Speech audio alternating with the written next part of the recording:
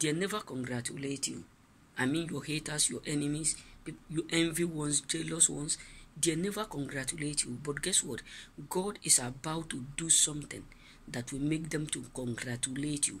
God is about to do something that will make them to congratulate you, either secretly or publicly.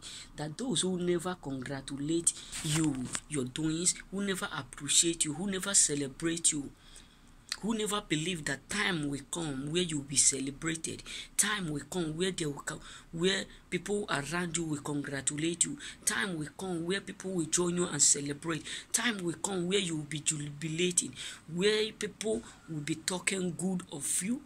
People who never believe all this thought, who are thinking that you will always be in that situation or in that position, God is about to do or to make things that will force them to congratulate you. Because the truth is this: no matter how big ocean is,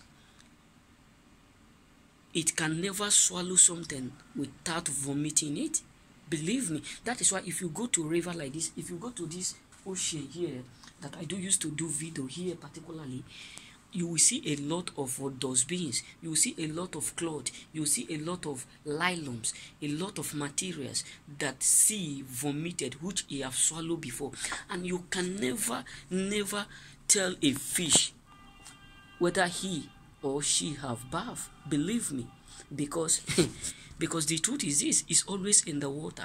So God is about to place you in a river, inside the water, where people around you who never thought that your hand, your body will touch water, will start to do or to feel the weight of your cloth.